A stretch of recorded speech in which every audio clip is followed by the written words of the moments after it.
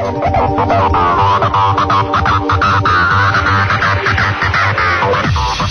the show now and let your voice be heard. 274-5297. AM 700 KBYR. And welcome back to Hour 3 of the Big Radio broadcast. The Michael Duke Show on AM 700 KBYR. Alaska Talks here.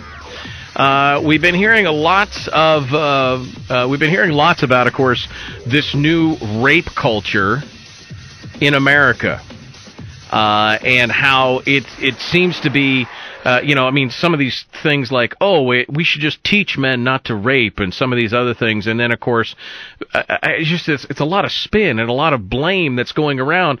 A lot of times for people who have no idea exactly what's happening and are in fact innocent of what's going on.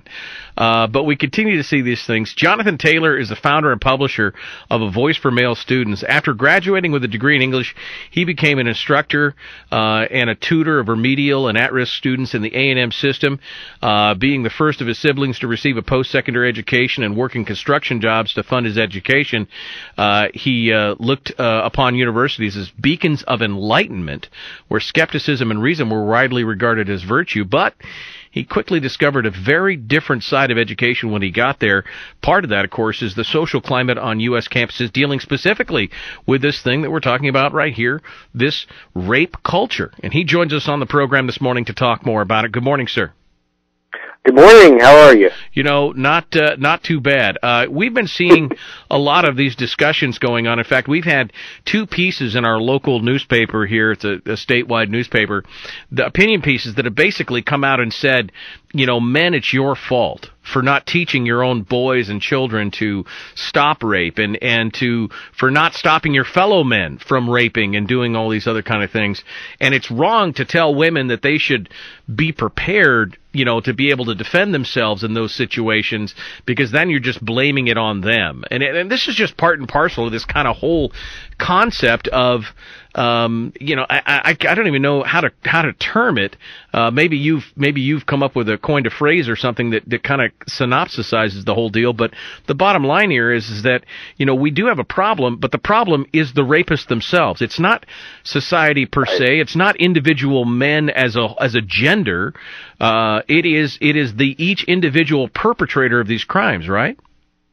Right, definitely. And, there was an organization called RAIN, which stands for Rape, Abuse, Incest, something network, and they actually came out and they're like one of the largest advocacy organizations for sexual abuse victims, and they actually came out against the narrative of feminists, and they said, no, the problem is, there's just a few individual men who themselves tend to be, to commit these crimes, who are serial rapists, and they're the ones committing most of these crimes.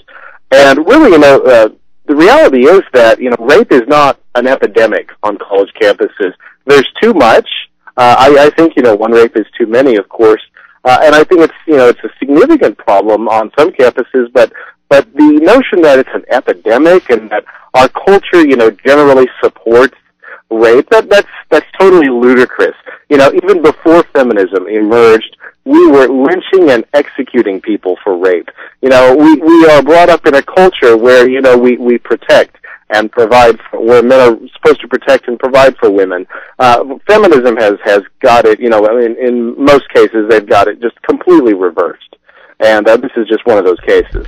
Well, and I think you're exactly right. I mean, coming back to say, to really, one of the most ludicrous things that I've ever heard is somebody said, we need to teach our boys not to rape. And I'm thinking, wait, isn't that in kind of the whole concept of we're not assaulting anybody, we're not taking things that aren't ours, we aren't, isn't that whole part of the childhood? Do we specifically need to say, during, I think we do, really. If you sit down and have the talk with your sons, then you say, you talk about, what is appropriate and what is not, and why, the implication here is that if you don't teach your children specifically not to rape, then, of course, they are going to be potential rapists. Am I wrong on that, or? Well, it's an interesting conversation because here's the thing, if you believe, as feminists do, that we should teach men not to rape, then certainly what's good for the goose should also be good for the gander. We should also be able to teach, women not to make false rape accusations. But you know what? There are actually groups that have come out and followed up behind feminist campaigns, poster campaigns, and said, teach men not to rape campaigns, and followed up with teach women not to make false rape accusation campaigns. And can you imagine what the feminist response to this concept was? They hated it, but what they were hating was just a mirror of their own. It was, the follow-up campaign was kind of to demonstrate to the feminists how they were really acting. When it comes to teaching little kids who, when you give them the talk, I think there does need to be, a general discussion about consent. Sure. And to not be pressured into, not just to not pressure someone into doing something they're uncomfortable with, but also not to give in to something that you're uncomfortable with.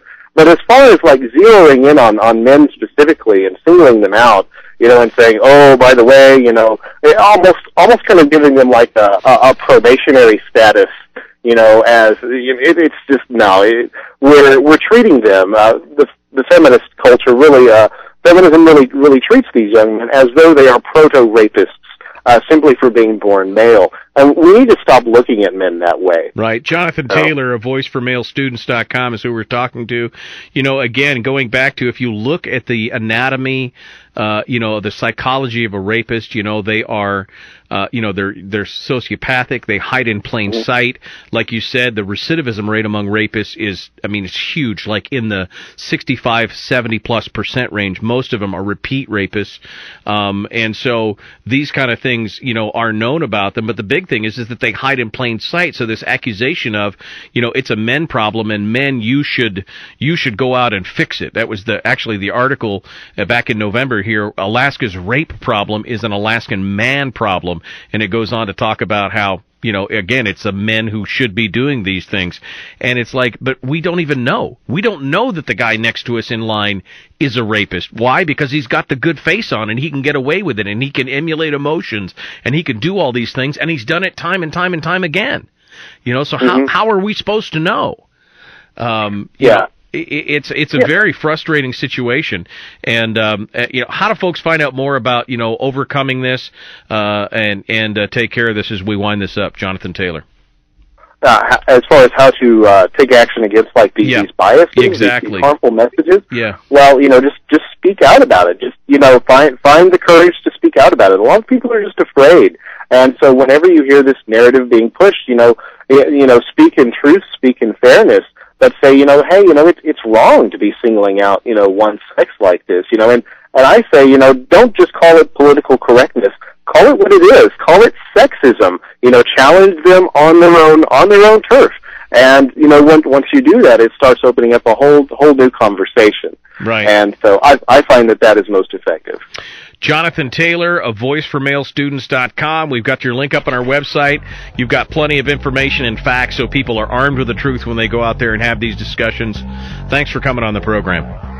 Thank you, sir. Appreciate it. We've got more coming up.